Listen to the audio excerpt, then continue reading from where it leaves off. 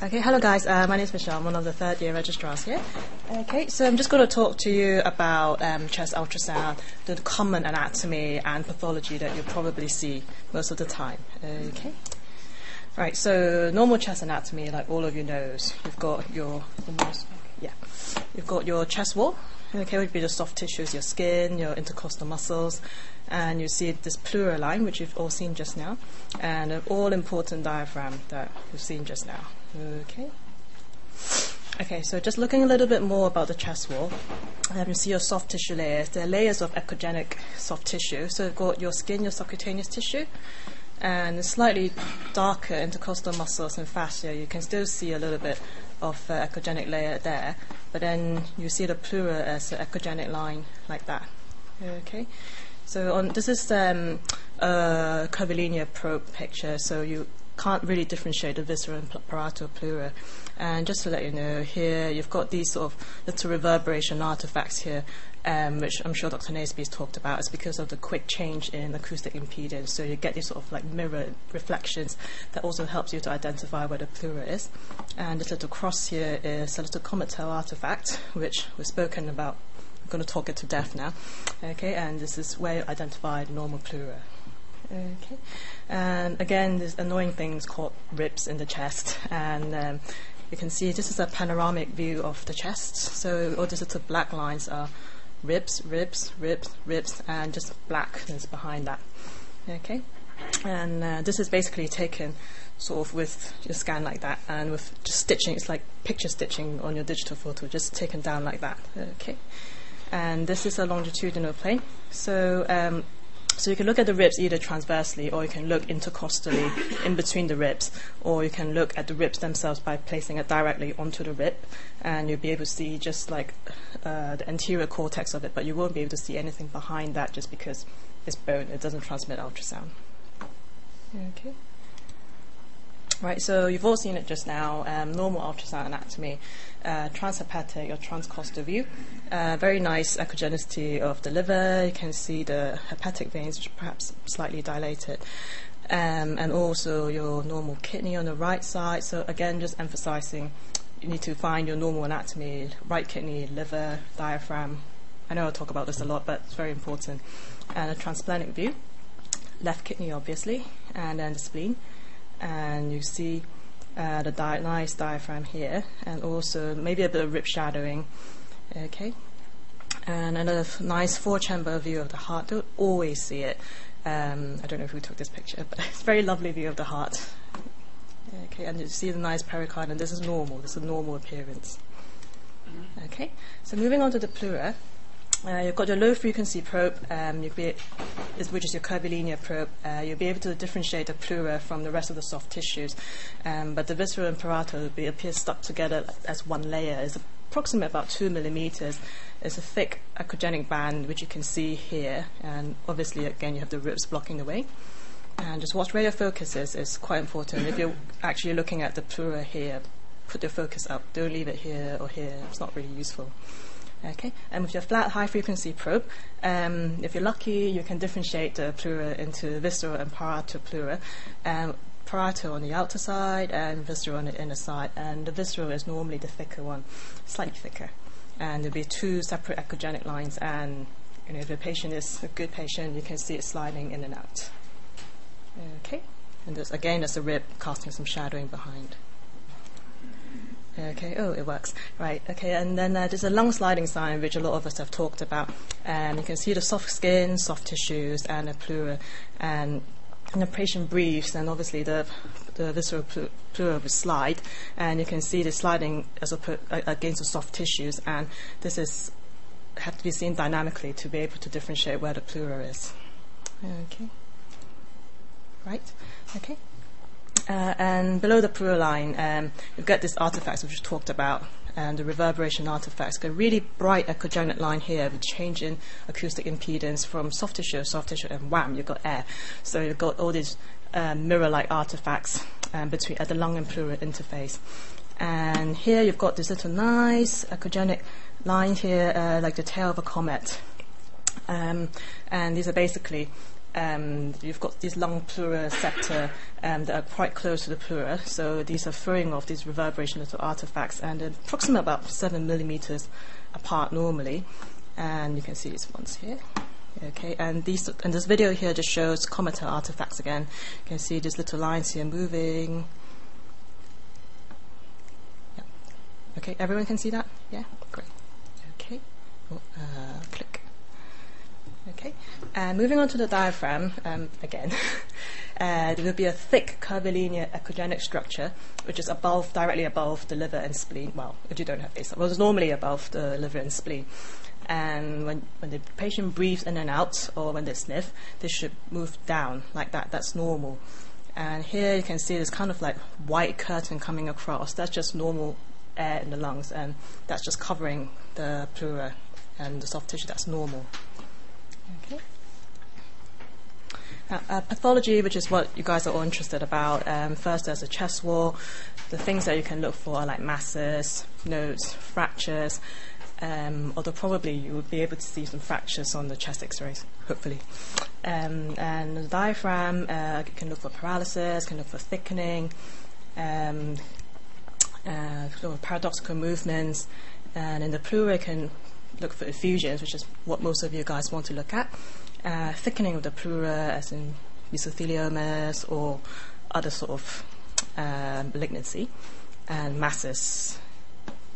Now, in the lining of the heart, the pericardium, you don't necessarily always look at it, but you can have a look to see if there are any gross effusions, pericardial effusions. And the lung parenchyma, which is last, you can look at things like pneumonia, infections, neoplasms, and pneumothorax.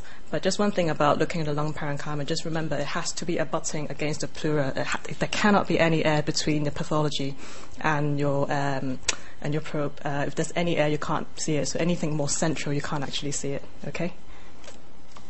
All right. So number one, moving on the chest wall, soft tissue masses.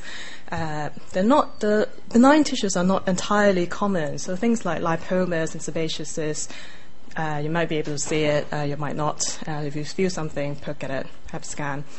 Other things are metastases. So you can get soft tissue metastases. And if the patient had trauma, there could be a hematoma, and if you leave it long enough, it could turn into an abscess. So this is a coronal T1 image, and it took me a little while to actually spot this. There's this little well-defined high signal lesion over here, and that's a lipoma. And if you scan it on the ultrasound, the lipomas are usually quite well-defined, and they'll be in the subcutaneous tissue layer rather than sort of anything deeper. So if you see that, you can almost be sure that it's a lipoma. Just pop some color on and, make sure it's not anything more malignant than that. Okay? And this ugly, ill-defined, heterogeneous signal, echogenicity lesion, is a soft tissue metastasis. So if you see that, you can't really see the borders properly. That's bad, just bad news. And in the center here, this is a patient who had a fall, had a swelling in the chest. So you can see that it's quite well defined, but there's sort of these anechoic bits inside, and also a bit of septa, a bit of fibrin. So it's probably been there for a little while. But what you should note for hematoma is that there is actually what we call posterior acoustic enhancement. So it basically means it's brighter at the back. So it's fluid, it should let the light through. So that's quite typical of hematomas. And if the clinicians ask, could it be an abscess? Could be, don't really know. But, there's a collection, there's something there. And you just need to tie it in with the history. Okay, chest wall, number 2. Notes, you might see some notes if you scan under the axilla, if you scan in the supraclavicular fossa. This is a hyperplastic node right on the top here, and it's reactive, and it can get sort of bigger if they've got infection or inflammation around. And it's oval. It's got a fatty hilum, nice fatty hilum in the center. So it looks, to me, it looks a bit like American football. So American football and lymph nodes are good, and that's probably benign. Oh, that's my mouse gone. Okay. And as compared to the ones below, it's ugly, dark, ill-defined lymph nodes here. They're more plump, they're more rounded, like British football, as much as I know about footballs. And you can't really see the fatty hilum here. and borders just really sort of craggly and irregular. And if you pop the Doppler on, in a normal hilum, you can see like a nice vessel going in to feed the lymph node, but in a malignant one, they might have increased vascularity. They might just look different, just something just doesn't look right. And of course, size, the bigger it is, the more likely it's going to be bad. Okay, so rib fractures. Moving on to ribs. Again, this is a picture of scanning a rib, sort of end-on, so rib probe. And what we're seeing here is the anterior cortex of the rib. And there's a little step here. It's called the lighthouse phenomenon. I suppose just something sticking out, but there's a gap, basically. And you can see associated hematoma, just a little bit over here. Okay, and that's quite common if you've got a rib fracture. Okay, and the other thing would be metastases. So if you scan over it, so rib, well, bang, there's this huge, ugly-looking thing. There's a soft tissue echogenicity. So it's most likely going to be bad. It's a mass. It's some sort of met, or it just destroys the rib, and that's bad. Okay. Moving on to the diaphragm. Again, we've got a nice video of the diaphragm moving up and down. Air coming here. Oh, moving too quick. So we've got a nice diaphragm, and when it moves up and down, you should expect it to move quite a bit. And on the lower picture here is paralyzed diaphragm. So the patient's kind of trying to breathe, not really moving a lot. And then you can start thinking about paralyzed diaphragm. Is it central? Is it peripheral? What's happening? Okay. Now, moving on to pleural effusions, which is one of the most common requests we get. Mark X, please, for aspiration. So the classical appearance of pleural effusion is an anechoic / just black area between the pleural layers. So you've got this nice parietal layer here and the visceral layer, and you've got the pleural fluid, just blackness in between. What looks a bit like pancake over here is just consolidated lung that's just been squished together because of the fluid around. Okay. And you describe the ultrasound appearances of fluid as anechoic, black, echogenic, which is bright, septated, you see some fibrin in between this black area, and complex is just anything that's not simple, obviously. Okay, and transudates, like Anu has said this morning, they're typically anechoic, black, but just to remember one point is that exudates can appear black as well, so it's kind of like you can hedge your bets that it's probably going to be a transudate if it's all black, but it doesn't necessarily mean that there's nothing else more sinister going on. Okay, so exudates, it can be black, but if you see features like septation, complex looking with debris, or if it looks echogenic, then it's probably not just a simple pleural effusion. You've got to start thinking about, is there something else going on? Could it be an empyema? So in this picture here, I've got a nice picture of pleural effusion, and you can see this little wavy, fibriny bits there. So that's septated, okay? And then you can, for empyema, you get a thickening of the wall. So you get this black area of fluid here, and then this wall is thickened. Okay, and you get lung behind. So you've got your lung and pleura, there shouldn't really be anything between the fluid. There shouldn't be anything this thick, so this is a sign of empyema. Now, the next thing is a fluid color sign. Don't always use it, but you can use it if you want. So basically what we did, you just pop the Doppler onto the black bit, which you think is pleural effusion. And can you see how quickly this red and blue is moving? It's probably moving about 60 beats per minute. It's probably the way, how fast the heart beats. And if you think about it, if you push fluid, it will come back and forth. So this is what's reflected in the Doppler, just detecting movement. But if it's something sort of solidly, like cheese, we push it doesn't really bounce back that much, so you won't get this signal here. And if you're wondering, is it thickening of the pleura, is it consolidation, you can pop the Doppler on and have a look to see if it's got this fluid color sign. All right. Now moving on to pleural thickening, it says hypoechoic broadening, so it basically means where the pleura is supposed to be just thick and black. Okay, just here. Okay. So, so this is nice sort of normal bright line, and here can you see the pleura between sort of soft tissue and the pleura. There's this sort of area of blackness that really shouldn't be there, and if you look close enough, they'll suggest pleura thickening. Okay. So pleuritis, for any reason your pleura is sort of irritated, inflamed, rheumatoid, arthritis, or anything that causes them to be inflamed, you get interruption between the pleural lines.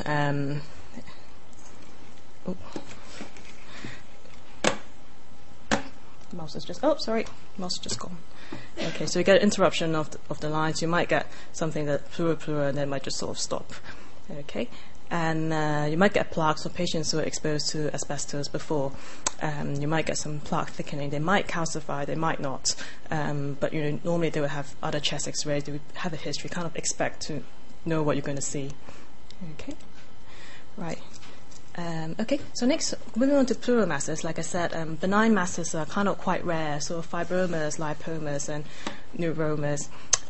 For example, this is a lipoma, just against, and then we've got pleura, and then we've got some lung tissue here. Okay, not very common, not entirely common. Probably more what you would see are malignant, just bad stuff like mesothelioma, metastases, and lymphoma. So, for example, if you look at a picture here, this is the example of a patient for mesothelioma, and there's a bit of rib destruction as well. And you can just see pleura, and then just mass, and then pleura, and you can just see this sort of soft tissue nastiness going on in here. Okay, and in this picture there's a bit of pleural effusion and there's a bit of thickening of the pleura. You can see that again it's this sort of nasty, thick, black stuff that shouldn't be there. Okay, and this is obvious, just pleura, thick pleura, and then just wham, just big mass here. Okay, so it's quite important when you see these things, just take multiple images, put some Doppler on if you're going to biopsy it, see how vascular it is. Okay. Okay, so moving on to the heart. Like I said, I don't always see it. So you've got a nice 4-chamber view here. You can see all the chambers very nicely. And then you've got your right ventricle here and a slightly bigger and slightly thicker left ventricle. And remember we saw the picture from before, which sort of nice bright line around the heart. Now you've got very temperamental mouse. Now you've got this black sort of fluid between the pericardium and the heart, so that's sort of gross pericardial effusion. Okay, and you can try and turn your probe, and you scan things. You always scan in both planes, and you turn the probe and try and look at it at the angle, and you can just see this pericardial effusion here, more pericardial effusion there. Okay.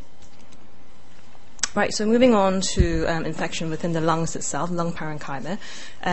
Like I mentioned before, the pathology has to be pleural-based to be visible. If you've got any air in between, you're done for, you can't see anything. So features, the consolidated lung can look a bit like the liver. Some people call it hepatization of the lungs. Doesn't mean it turns into the liver, it just looks a bit like it.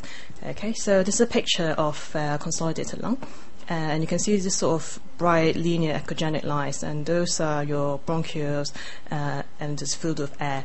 Okay, anything that is air filled will be bright. So these are a bit like a pneumobilia, you get gas in, so it'll be a bit bright. And another clue is that they'll be branching, so they sort of branch out. And you might be able to see some anechoic tubular structure, basically just dark circles, dark tubes like here. It could be vessels, in which case if you're not sure, just pop the Doppler on, have a look. Or the other thing is it could be fluid-filled bronchioles, so you start thinking about, is it just sort of mucus plugging? Could there be something more proximal obstructing it? Okay. Just sort of subtle signs. And here's an example of if you just pop the Doppler on, it's that's a vessel.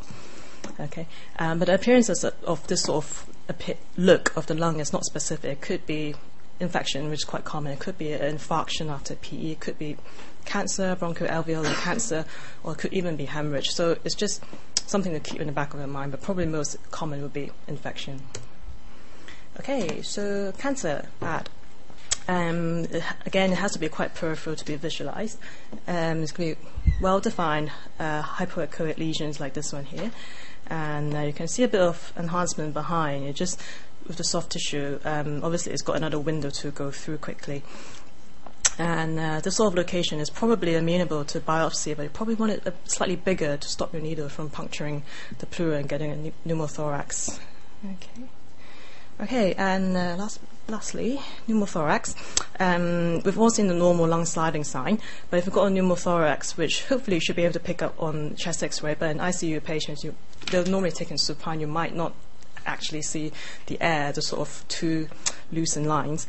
So you've got to go for something more subtle, like the lungs doesn't really slide really much, and all these nice little comatose artifacts, which is basically, like I said, interlobular septate throwing off the artifacts. They're not there anymore, and you can get these exaggerated horizontal vertical this horizontal artifact. There'll just be a lot more than usual because there's an extra layer of air in between.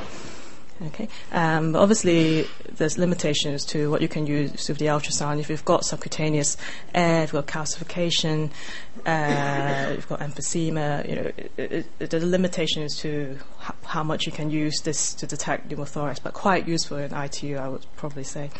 So hydropneumothorax, mixture of sort of fluid and air, you get this curtain sign. So again, with air, there will be it will be blocking the ultrasound waves. So when they breathe in and out, air will rise to the top. Depends on how you're lying them. And when they breathe in and out, this air will basically, like a curtain, just blocks everything. You can't actually see the rest of the lungs. So that's just a sign. If you've got fluid and you've got this funny thing that just comes in and out, that's probably air. But of course, there are other ways. It can raise a suspicion, and then you can go on to do other imaging if you want to double reconfirm. Okay, and that's it. Good old Dr. Lean, and there are other references at the back.